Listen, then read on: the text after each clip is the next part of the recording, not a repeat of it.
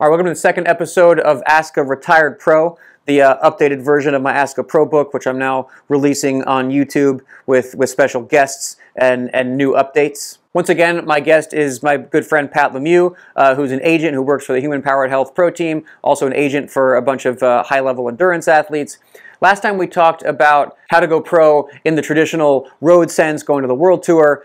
Today we're going to talk more about the privateering, finding your own sponsorships, putting your own program together that applies more to the gravel racers, triathletes, the hustlers like me and possibly you. This episode is sponsored by BetterHelp. Use my link below to save 10% on BetterHelp therapy. For me, riding a bike is therapy. Right now, it's off-season, so I don't get to ride a bike. I'm a lot more likely to be anxious, stressed out, depressed, anything like that. The seasonal stuff hits me. Imagine if I didn't live in SoCal. When I did one winter in Baltimore, and I had really tough seasonal issues. That was sort of the first time I looked into therapy. I've been doing it for 10 years now. This applies to everyone, but I'm mostly talking to the men out there. Don't bury your feelings. Don't deny your problems.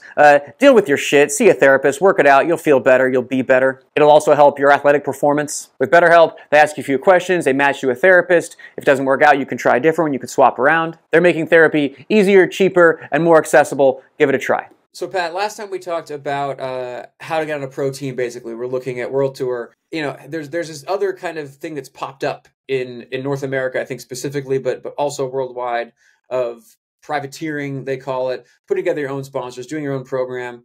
This is way more in your wheelhouse. This is sort of, honestly, like I learned a lot of it from you, and we were following the pro triathlete model, where it's not a team-based sport, but it's here's your sponsor for this category, sponsor for that category. So I want to talk about that a little bit. I guess do the big picture, go through kind of the categories and just like how that's structured typically, how that works for the influencer pros, the privateers, whatever we're calling it. Sure. So I think we're, like you said, I took this from the triathlon model, because in triathlon, everyone's a privateer. The absolute best in the sport, they bag their bike and fly it individually with them to every single race. They are, they might have a mechanic there, but ultimately they're the ones flying the bike around and checking it in at the airport. This is new to the sport of cycling relatively in the last 4 or 5 years, because it's always been such a culture of teams. Even if you look at mountain biking at the peak in the 90s and early 2000s, these were team-based sports, and you were on a team. And so this idea of, I'm going to be a privateer, I'm going to be my own mechanic, my own agent, and I'm going to reach out to brands individually. This is a concept that's new. And so, to think about it and to frame it up for cycling, it's pretty easy, right? You need to find a bicycle sponsor. And what is that bicycle sponsor going to have? Are they going to are they just going to supply a frame, or is it going to be like one of the big ones like Trek or Specialized, where they do head to toe, right? They do wheels, tires, handlebar and stem, helmets, shoes. And so really you're understanding and you're saying, okay, look, great. I'm sponsored by, we'll pick a brand here, Factor. They make a bicycle frame, and they make wheels and handlebar and stem, but you all of a sudden can think, okay, well, this is great. Now I've got to find apparel, I've got to find shoes, I've got to find helmet, sunglasses. And then I always like to distinguish, what do I need on the field of play, and say, what am I actually going to need to compete? And then I just break it down, and it's tires, it's tire sealant, it's water bottle cages, it's all of those things. And then you've got to map it out. This I can do most of the time in my head, but I still will write stuff down on a whiteboard or on paper and go, hey, look, okay, well, who are the brands that I can access for water bottle cages? Who are the brands that I can access for tires? And then start working through that list. And when it comes to accessing the brand, but it's not about having the correct emails. Like if you having the email of the guy at Factor, for example, isn't going to get you a bike deal. What's going to get you a bike deal is doing a bunch of cool stuff and letting people come to you. The outreach I've found to be a giant waste of time. And you get a lot of messages too. Pat and I have talked about this of, hey, I'm thinking about starting a podcast. Can you help me find some sponsors? And it's like, yo, start the podcast. And then if it downloads, you have a proof of concept. And I know I'm telling you to work for free, but like, unless someone is begging you to start a podcast and throwing money at you, that's what you have to do. When I first retired, I had a job lined up I happened to have 1 year on my like Mavic shoe sponsorship deal, and it was every month I picked up a new sponsor. I started that year with I think maybe $15,000 lined up, and by the end I think it added up to like 80, which is great. But had I gone into it being like I need $80,000 or I'm doing something else, I wouldn't have taken the first step. We see that all the time. I see that every single day, right? Where I get a call from so and so, and they're like, "Hey, can you help me out with this sponsor? I'd like to start a YouTube channel, and if I could just get $18,000 committed, I could do the YouTube channel." And I'm just like, "Look, from personal experience around helping start a YouTube channel for my wife, you need to understand that this is your actual expense to YouTube will be only a money pit. And you need to understand and have a long-term vision that ultimately that will bring sponsorship in. But you're not going to be able to say and give clear indication that you're getting paid because of YouTube ultimately if you're most of the time for an athlete. That's just part of what you have to do. And that needs to be one of the things that helps make you interesting. You're going to be getting paid because you have a YouTube, you have a podcast, and you're racing well on the weekends. And so the people that can understand that and not be afraid to put in the work, and Phil is very distinguished in the fact that he very rarely has to race, but that's obviously something I know personally that, every year, really up until the last year or two, you'd be getting asked what your schedule was. And you'd say, well, I'm not really racing or having a schedule. I'm just doing cool stuff and doing product integrations along with it. I would make a calendar and then I would do none of it. Something cooler would come up that I could respond to that wouldn't have existed before. It's like, oh, I could do this event that I told you I would do, this whatever gravel race or this hill climb, or I could go race Fabian Cancellara and the Wall Street Journal writes about it.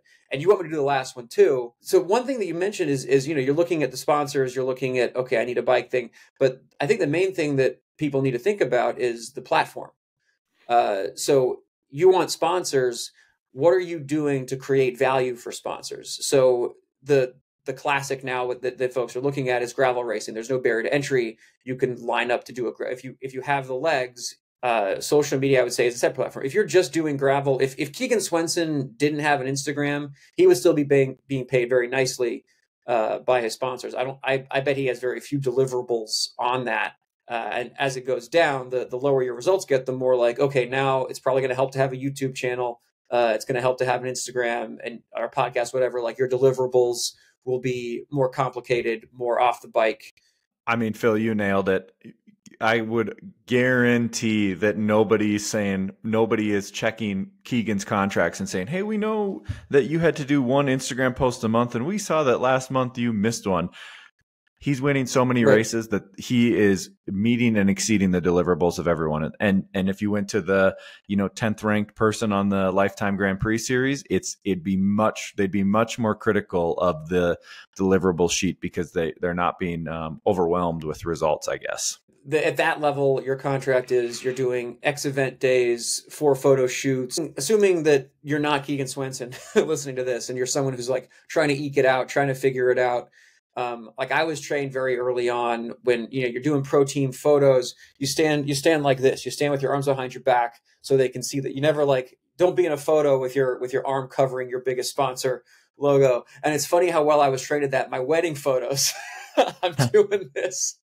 Oh, no. There's a camera in front of me. That's the muscle memory. But there's a lot of things that, when you're my water bottles, when I'm taking a photo of my bike, I make sure the First Endurance logo is visible. There's 2 logos and you can, and it's that time, sort of all of it.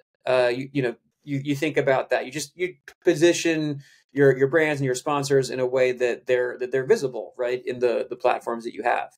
Yeah, what I was always taught was that you show up to a bike race with your bike clean, and that's something that's seems super obvious. Mm-hmm. But whenever you show up to a place where people are going to see your bicycle, who might be interested in what you're using, it should be in working order and it should be looking, great, and the bar tape shouldn't be all ratty and messed up. So I think that's very critical and very important. The other piece is just now athletes can speak to the products that they're using and demonstrate, hey, I'm doing this gravel race. I've got a choice between these 2 specific tires and I'm going to pick this one because, and, something where you can teach someone and inspire and create some thought for the next person who's going to do that event, that's something that's, I think, ultimately really interesting. And we talk about, if you can create value and you can plug a sponsor, you're going to keep that sponsor very happy. The other thing I want to say is, like, people know when you're doing sponsor plugs. These are obvious, right? So we gloss through photos. If Instagram becomes just one giant ad place for you and you're just posing and you're saying, I like brand so-and-so, I use brand so-and-so, like, we're just going to forget about it. But I think, athletes are getting much better and much smarter at saying how and why, if they can give real life experience and give a scenario how they could help out an age grouper like myself. That's when I think it's really interesting. One of the things that I've learned is if you can make the post, if you're doing a sponsor post, if you can make it educational or funny, it's forgiven.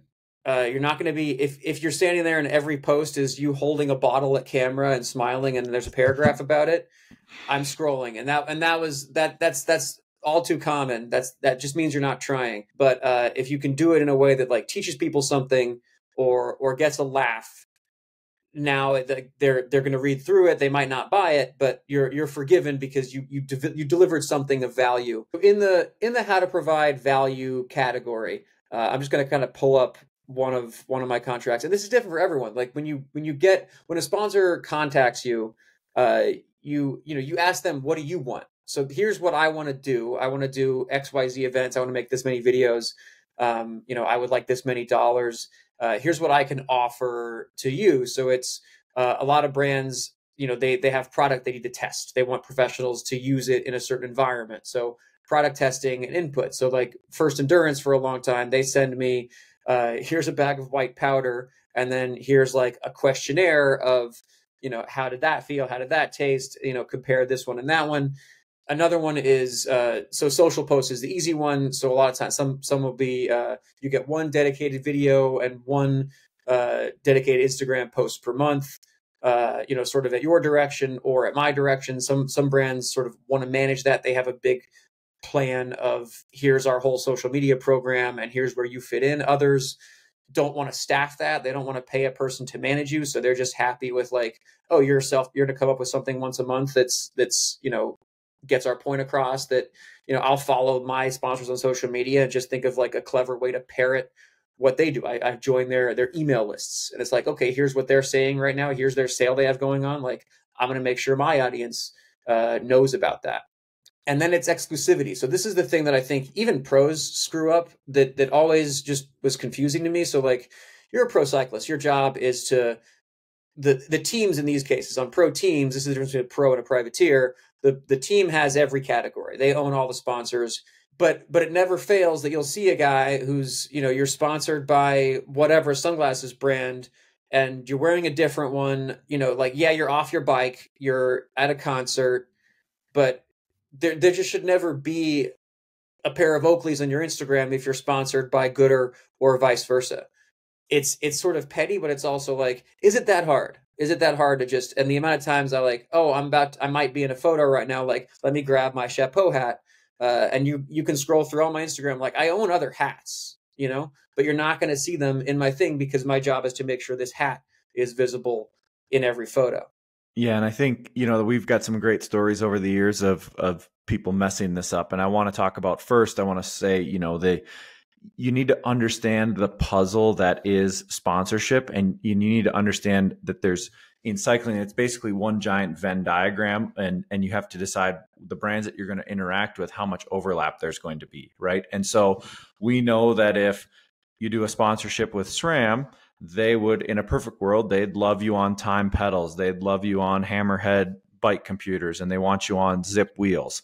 But if you've been with them for 5 years and your deal was just SRAM, they might not have that full overlap. And you might be with a competing brand like Garmin or Wahoo or Speedplay for pedals. Right. And so I think the puzzle is always evolving. The Venn diagram is shifting, and you need to kind of know, and you need to be able to forecast and say, well, look, I know where this brand is probably wanting to head. And I know maybe the categories that me personally, I'm overlapping with. All right. And so, Phil, ultimately we're trying to deliver for brands and you're trying as an athlete and we'll call you an athlete influencer, you've got a series of requests that you've got to complete every single month. And we'll use Shimano as an example. You've done your Shimano posts for the year. Now it's 2 weeks later and you get a note from sports marketing at Shimano that they'd like you to celebrate the release of their new gravel group set. You're going to just post about it, right? That's a low friction thing. And they know that you're ultimately delivering on their requests. If what they're asking for is hard, then it's hard.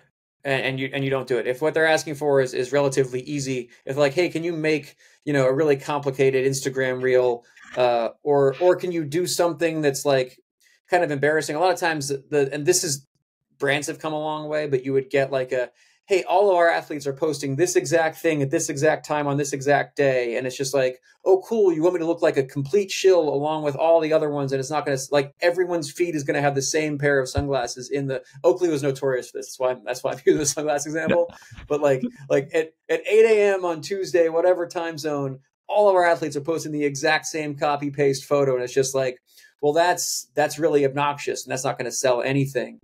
So you think about a way to make it yours, to make it fit, but to still like, you don't say no to anything like that. No, and the other one that Nike was absolutely notorious for that. Their posting strategy was just, man, it was horrible. And yeah, the ultimately, and the other one that we get all the time, especially, you is, hey, we know we looked at the first draft of your YouTube video. Can you just please edit this one section out? And I think that in a older world a few years ago, they just didn't understand the complexity of that ask, and ultimately right. That somebody like you're not a production company that's taking that on, right? You're getting paid a much different fee, and so the service that you're providing is much different. And I think it's incredible how much that's changed in the last 3 to 5 years, and really I've seen now the athlete influencers, they're much more allowed. They've got a much greater allowance to just go and play bikes or go and play triathlon. And then the brands are along for the ride with it. My favorite contract says like, I will do cool stuff with your stuff. Like that's the good one. And I think that's the one that's the most valuable on the other side too. Like, and I don't know what that's going to be. So a lot of brands will ask for approval. I'm not making a commercial for you. If you're going to do that, like go hire a production company for way more money than you're like, I'm going to read the thing that you say. But if it's an early relationship, if it's the first time, like maybe you'll send them the rough cut, you'll have it on, you put on YouTube and you kind of save it as private and like, hey, okay, look at this. Is that okay? And if they say like, oh, can you cut that part out? If it's reasonable, then you do it. If they're being super picky, say like, sorry, I already edited that. So we should talk about actual money. We reference it, but I think it's important people to realistically know what they're getting into. In the privateer world, like, what are some of these guys and gals making? What are we dealing with? Yeah, I mean, the best are absolutely making north of 400, 500K. I think probably 500 is the limit. But there's, I know for sure on the men's side, there's a whole bunch that are making more than 100. And, I think that's a really positive. Talking about gravel racing. I'm talking about gravel racing. Yep, exactly. On the women's side, it would be similar. So I think the ceiling would probably, all in would be around 2 or 3. Ultimately, I'm just going to use Keegan's name. Keegan is just so good. If there was a woman that was winning, in my opinion, if there was a woman that had won as many gravel races as Keegan and was as dominant, I think that's what she would be making as well. She'd be right there. Yeah. I've seen in my experience with running and with triathlon, if there is a female that is that dominant, they are typically making as much or more than the men. And so I want to be, I don't think that's the bike industry steering to pay women less. I think that they're looking at results and then they're compensating them how they see fit. And Pat's experience here comes from, he's an agent for a bunch of professional triathletes and he's married to an Olympic gold medalist. So you're not guessing. Thanks, Phil. I think we go straight into, how do I advocate for myself and how do I get paid more money and how could I get brands to agree to the terms that I lay out? And so many times in my years, I've heard these stories of athlete is getting paid by brand A for bikes, they're getting paid $20,000 and they believe they are worth 60. And I say, hey, that's great. What's your other offer? I'm just curious. And they go, well, I don't have another offer. And I go, oh, so you have a wish. And Right. and I think that's a big distinction. And ultimately the only way you get numbers to go up is you really need to be driving competition, and there needs to be more than two people in the ring, and that's ultimately how you get the numbers up, is there people are bidding for it. And Right. brands, here's the reality: brands don't like to be outbid, but brands love to hear that somebody else is finding value in that athlete. And so they go, Right. That makes them feel smart. They go, oh wow, okay, great. So I feel thrilled about my investment right now. If another brand is willing to pay the same thing, then I'm onto something. And so that's very important to understand. And also please understand that brands are constantly using that to assess and determine fair market value. So the best people in this industry will take a call and will accept a proposal from everyone, because they want to have as many markers in the industry as possible. So they want to see every single proposal, and they want to understand what the athletes are requesting, so that when they decide to put money down on something, they feel incredibly confident about the value of that. My personal experience from a lot of this was, I'm a couple years into Worst Retirement Ever. I had 3 or 4 sponsors, and they were all moderate amounts. And I remember, like, I'm working really hard. I'm doing a kick-ass job. There's 80,000 people are watching all of my videos. And my thought was, like, I should make more money. I feel like I'm worth more money. And I was looking at, like, my example at the time was Cannondale was a sponsor, and I'm like, well, they're giving me, I think it was 20. And that seems to be a struggle to just sort of pull that 20. Whereas they're happy to give 5 million to my former team, taking that 5 million and paying, a bunch of guys who are performing well, but not getting insane results. So-and-so is getting 200 a year to get 8th at something you've never heard of on this continent. Whereas 80,000 people are watching me win a hill climb. So in my head, I'm like, I should be getting paid more. And I remember going to the sponsors I had and, like, trying to get multiples of it. And for the most part, failing. The way that I was able to make more money was to get more categories, to get more sponsors. So here's your wheel sponsor, here's your tire sponsor, here's your frame sponsor, helmet. It's like kind of spreading out, and each one comes with a different contract, additional work, social media deliverables, stuff like that. But kind of spreading it and having, like, you see why these teams have 100 logos on the back of their jerseys. That's what that is. It's quantity. And then you can get pickier and pickier, and you can raise those numbers. But for me, it was a lot of little deals that started to add up that kind of got me to a place of stability and freedom. Yep. And then I think the biggest thing we're trying to do is understand what each category will pay, right? And this is, somebody that ultimately, if you're in my world, you have a much better comprehension of that and an understanding. But thinking about, there's really only 2 component manufacturers. It's Shimano and SRAM, and they know what the other one is, providing, and they have a very good comprehension of that. And so that there are certain categories that I would say that the price is suppressed because there just isn't enough competition in that, where there's there are 15 bike brands that are paying competitively, and it's a lot more open market. And so we've seen a big, for me, there's been a big change up in tires recently. Like, all of a sudden that's really exploded because everybody's trying to make the best tire possible. And so that's been a fun little area. But yeah, it's understanding what's at play, and then it's figuring out how you're going to ultimately drive competition between those markets. Right. The other thing to think about is the value of the product itself. So if it's, say a water bottle cage, I can afford to buy a water bottle cage if I can't get a water bottle cage sponsor. But if it's a bicycle and what they're willing to provide me, they can't pay cash, for example, but they would give you 5 free bicycles. Well, that's saving you, tens of thousands of dollars that you would have to spend. You need a bicycle to do your job. So it's a thing to think about when it comes to parts, to anything else. And then we get into that's called endemic. Endemic means brands, partner sponsors that are in the category of your actual sport. Non-endemic is the next tier. That's sort of like when you can get brands that just want their logo on you for other reasons. So that's, Apple. Yeah. They don't make a bicycle, to my knowledge, yet.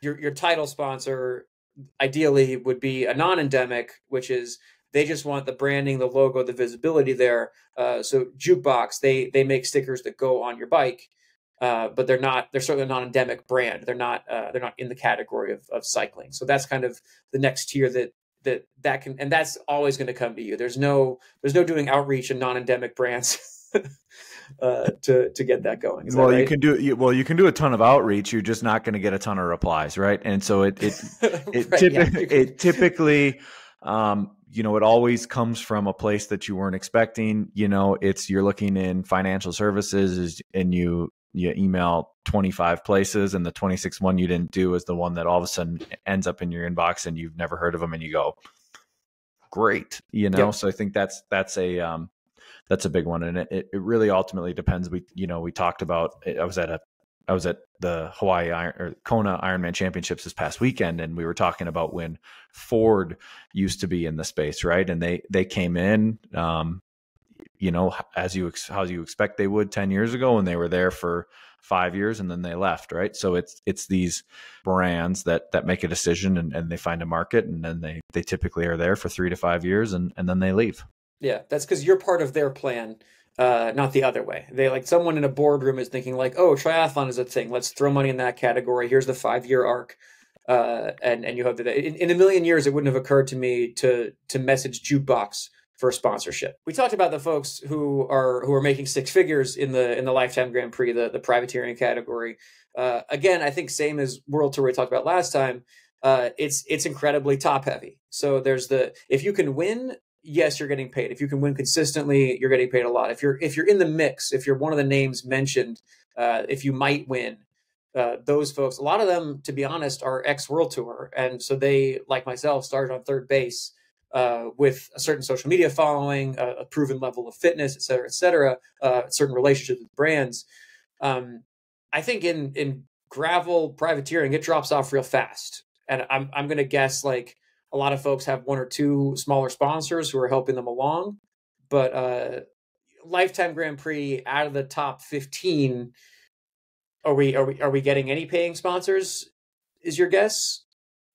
Very, very few. Yeah, I think unfortunately, I think it's grim, and people aren't going to be thrilled about what I'd have to say about the realities of if you're in the back half of the Lifetime Grand Prix. And so I think you're certainly you might be able to get some compensation, some free product, but it's not where I wish it was. It's highly competitive. So I guess it goes back to the North Star that you talked about before, which is performance. There's nothing that you could do. There's no quality of selfies or YouTube channels you can do that moves your compensation from 25th place to 6th place. No, there's a very clear metric, and it's results based. And I think it's the reality is I get athletes that are requesting for me to be their agent, and I just say, hey, can you just send me some of the results that you've done? And I need to know about the races. I need to understand what they're doing. And if they talk about winning Farmer Hank's road race in Iowa, like that, just it doesn't move the needle for me, and because I know it's not going to move the needle for brands. When you talk to a brand, you're presenting them with a sponsor with a deck. So here's what my athlete does. So here's a glossy photo of them winning a race. Here's how tan and muscly they are. On what page does it get to? The social media following is in there, so you're not completely neglecting that. They do want that information. Yeah. So I want to. But how far down is it? I want to be clear. I've never sent more than a 2-page deck on behalf of an athlete, because there's no athlete deck that will overcome their ability if they don't have results. And so results are always typically on page 1 for me. And that's incorporated into just the quick story, but it's a very quick overview, because the reality is the people I'm sending these to, they do not have time for more than 1 page, 2 at the very most. And so you've got to understand that when you're sending something like that around. And they already know who your athlete is. Well, They don't need the they don't. Yeah. born in Akron, Ohio. Yeah.